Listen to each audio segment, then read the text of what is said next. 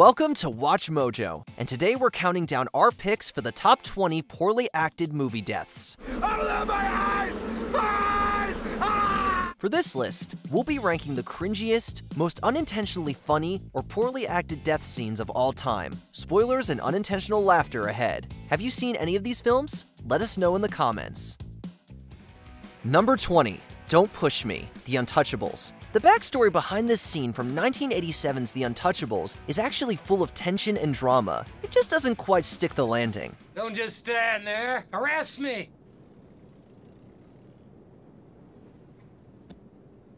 Don't push me. Well, that's not entirely true, because Billy Drago's Frank Nitti does indeed land painfully on a car after being pushed from a building by Kevin Costner's Elliot Ness. It's more the background behind Nitti as he falls that hurts the scene, combined with Drago's slightly exaggerated reaction shots. Did it sound anything like that?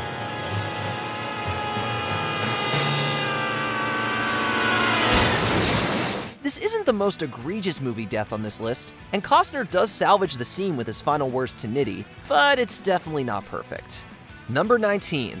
Prince's End, Under the Cherry Moon. Prince's Purple Rain may be better known, but 1986's Under the Cherry Moon was actually directed by the Purple One.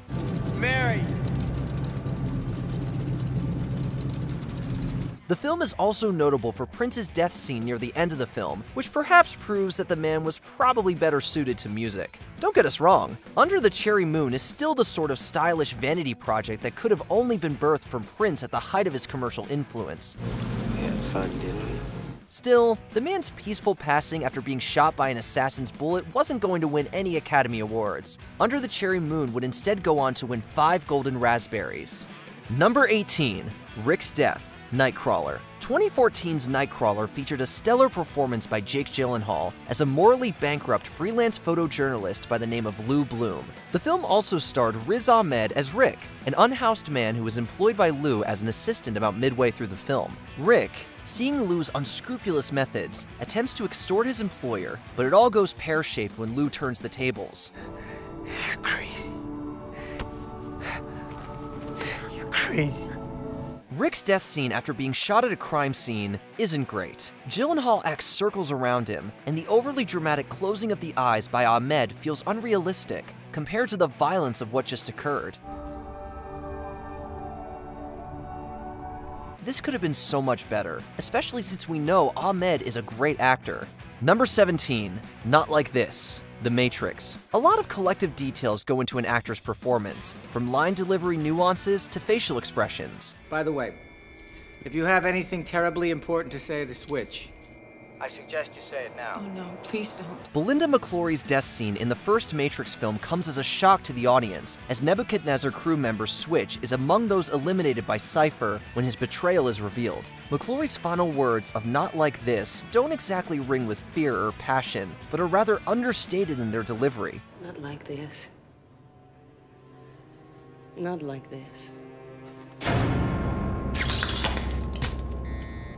To compound matters, the accompanying facial reaction feels slightly comedic, lightening the otherwise tense mood in the scene. Maybe another take or two was in order?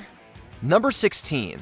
Thank You, Mission Impossible 3. The opening sequence to Mission Impossible 3 references other scenes from the franchise where the best laid plans of protagonist Ethan Hunt and crew go awry. God, what is that? You can't hear that? Hunt's team does successfully rescue IMF agent Lindsay Ferris after the latter was captured in Berlin. Unfortunately, the deadly implant placed within Ferris's head by her captors detonates before Hunt can save her life. Kerry Russell's performance as Ferris is brief but memorable, perhaps for some of the wrong reasons. Her death is anticlimactic, while Russell's facial expression after telling Ethan "thank you" is jarring. Ethan, thank you.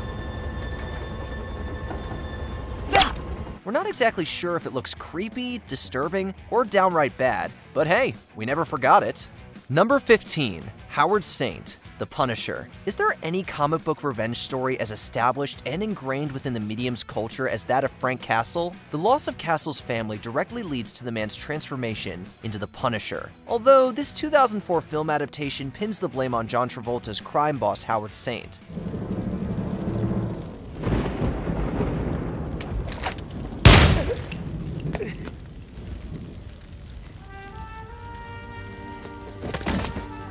The revenge story is the same, however, and by the end, we're dying for Travolta to get his comeuppance. It's all a bit anticlimactic, unfortunately, as Castle shoots Saint without much fanfare. It's underwhelming, to say the least, and Travolta's performance would have perhaps benefited from a bit more scenery chewing.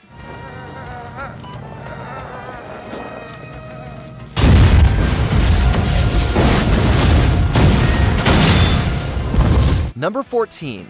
Pointless Sacrifice, Dante's Peak. The heyday of the 70s disaster film felt long gone by the time this 90s flick hit theaters. Dante's Peak is peak camp silliness, while at the same time taking itself, for the most part, with stone-faced seriousness. See this pointless sacrifice for proof, as Elizabeth Hoffman's Ruth makes the boneheaded decision to jump from a boat into water that has become acidic with volcanic materials. The boat was almost there, you guys!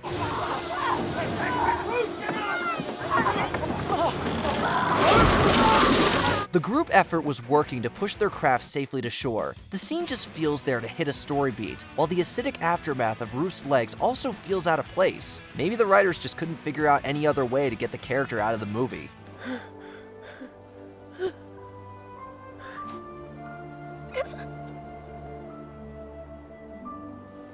Number 13. Death by Frisbee, Hard Ticket to Hawaii. Hey, partners, do you read me? Roger. The weather's great here on the beach. Why don't you come on down? Dante's Peak may have taken itself seriously, but no one will likely be making the same accusations against the cinema of Andy Sedaris. The former director of ABC's Wide World of Sports made the transition into movie making during the 1970s and 80s, specializing in action-filled exploitation flicks with plenty of skin. Hard Ticket to Hawaii was released smack dab in the middle of Sedaris' most prolific period in the late 80s, and featured a scene where a character is killed by a frisbee? Well, it's a frisbee lined with razor blades to be precise, and its end results are as bloody and overblown as you'd expect from a director of Sedaris' pedigree. This is for the Molokai cops.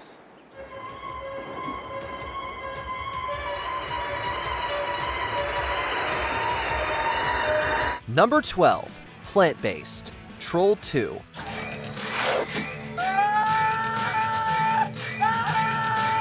Narrowing down a poorly acted movie death from Troll 2 feels like shooting fish in a barrel. It's just too easy. The oh my god scene has been memed to death at this point, but the whole sequence should still be analyzed for what's perhaps one of the Italian exploitation film industry's wildest fever dreams. Essentially, we have a double whammy. There's the random girl that Arnold finds running from goblins in the woods. Almost as soon as she appears, she's turned into veggies by a witch and eaten by said goblins. Then it's Arnold's turn, as he too falls victim to the witch's nefarious magic. But this won't hurt you. You'll just feel a little tickle, little flower.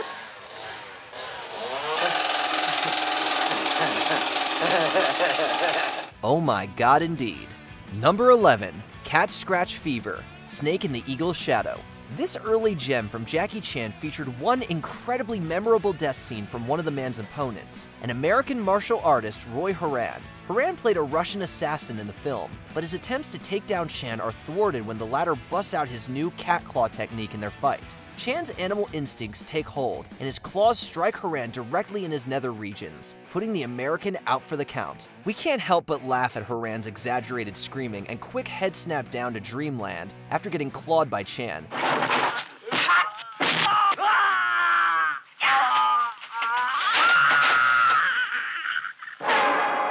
This is the sort of dubbed kung fu madness that was a staple on cable television back in the 1980s. Number 10. Bed Death. Deathbed, the Bed That Eats. They call them cult classics for a reason, right?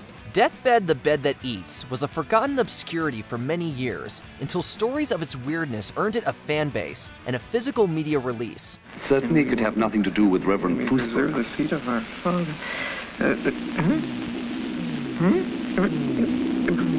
This story of a supernatural, demon-possessed bed is full of surreal scenes, but the sequence where a priest is devoured by the bed is memorable, thanks to the performance of Jock Brandis. The future inventor and author worked on Deathbed when he was a young man, and Brandis's on-screen inexperience is obvious from the actor's bemused expression.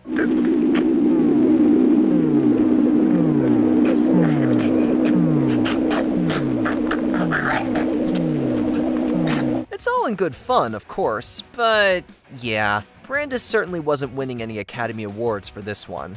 Number 9. Slow Motion, Karatachi Kuz. You must get him right in the heart.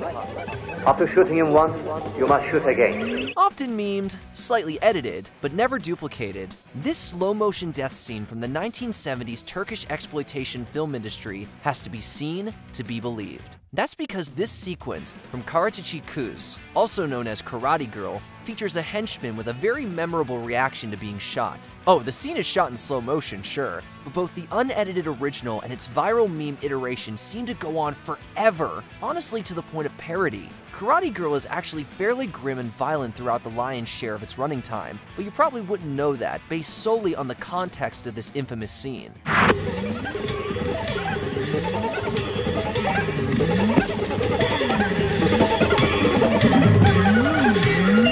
Number 8. Que sera sera, Enter the Ninja. Let's get one thing out of the way first. Christopher George was a fine actor, with many memorable scene-stealing performances under his belt. Don't let her go! George's death scene from 1981's Enter the Ninja also steals the show, but for all the wrong reasons. The actor almost seems okay with getting a shuriken in the chest from our ninja antagonist, Franco Nero. Oh, George screams alright, but then he just sort of shrugs, smirks, and falls down dead.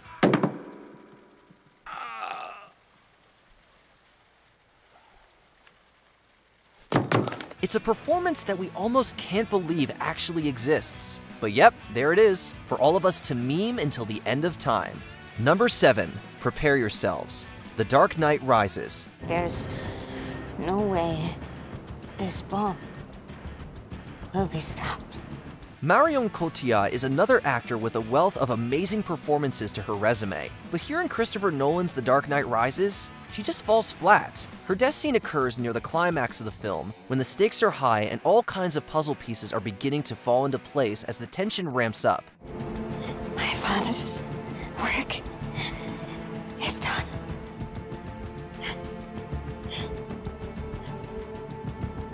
Cotillard's little head move after her character of Talia al Ghul dies in a car crash feels unintentionally funny, the sort of actor tick that may have worked better in Cotillard's head, but it felt weird to see on screen. Number 6. It Had to Be This Way, The Wolfman. You've seen it a million times, where a film's protagonist dies in the arms of their beloved, expiring after one last monologue, or memorably defining statement. The Wolfman from 2010 uses this trope, but not really very well, as Benicio del Toro's Lawrence Talbot is cradled by Emily Blunt's Gwen Conliffe. Gwen. I'm sorry. It had to be this way. Talbot's message rings true, that the cycle of the wolf is eternal, and that there will always be another to take on the curse of the full moon. However, it's just not expressed with enough pathos or poeticism to lend this otherwise critical moment in the film the respect it deserves. Thank you.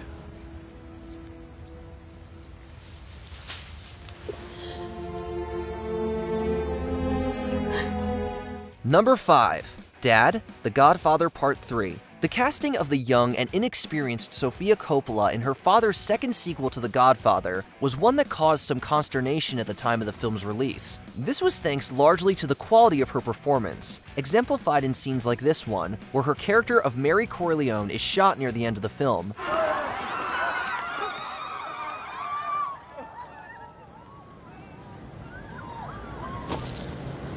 Dad? Opinions of the scene, like those of the film, tend to be negative, with many pointing out that aforementioned inexperience is one of the reasons why Coppola's death scene feels stilted. To be fair though, the reactions of Coppola's co-stars aren't much better, with histrionics that border on self-parody. No! Mary! Mary! Oh, God. No! God, no! Oh, God, no, please! Number 4. Oh my, Star Trek Generations. How closely should an actor's death scene reflect the severity of his wounds? Most film fans would probably answer pretty closely, but apparently no one sent that memo to William Shatner on the set of Star Trek Generations. Did we do it? We make a difference. Oh, yes. Shatner's iconic Captain James T. Kirk has suffered fatal wounds and is buried in rubble. He has a brief conversation with Captain Jean-Luc Picard that feels as if Kirk is just laying down, taking a rest. The scene does turn a bit poignant as Kirk reflects upon captaining the Enterprise, but then Shatner decides to leave us with an oh my that effectively severs that emotional tie with one bad decision. Oh my.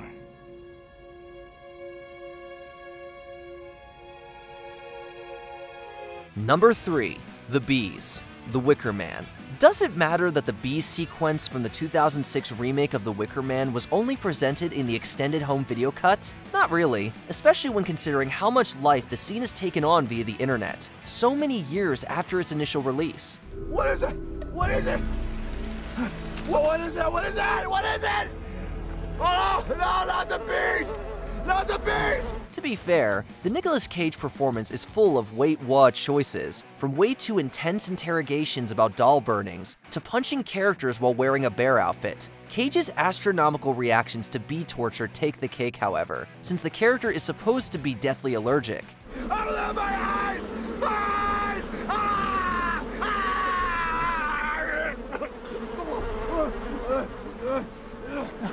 The actor is then brought to the titular Wicker Man for his final sacrifice, but we just can't forget those bees, man.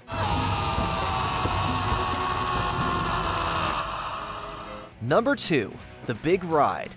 Face Off. Missed it by that much. Face Off rules. Let's get that out of the way first. And the ending rules, apart from one little detail. Both Nicolas Cage and John Travolta deliver the goods with their performances, but the latter probably should have just left his climactic death scene without this final send-off. Travolta as Castor Troy as Sean Archer has just been impaled and attempted to slice off his own face. Additionally, Nicolas Cage as Sean Archer as Castor Troy has just screamed with all the intensity of a freight train. That would have been enough, but unfortunately, Travolta needs to mumble sing being ready for the big ride, baby. Sometimes, silence is golden. Before we continue, be sure to subscribe to our channel and ring the bell to get notified about our latest videos. You have the option to be notified for occasional videos or all of them. If you're on your phone, make sure you go into your settings and switch on notifications. Number 1. Is he dead? The Room. Is The Room bad or so bad it's good? Well, bad. The answer is bad, actually. But that doesn't mean that we can't enjoy this ridiculous death scene at the film's climax. My God, Mark, is he dead? We're not sure what's worse, Tommy Wiseau's Tennessee Williams delusions, or the reactions of his co-stars after Wiseau's Johnny self-destructs. What we're seeing is clearly fatal and self-inflicted, yet The Room still needs to beg the question, is he dead? Oh my God. Well, yes, Johnny is definitely dead, and we're sure no one will ever talk about The Room ever again. Just kidding, The Room will never go away, whether you want it to or not. Did you enjoy this video? Check out these other clips from WatchMojo, and be sure to subscribe and ring the bell to be notified about our latest videos.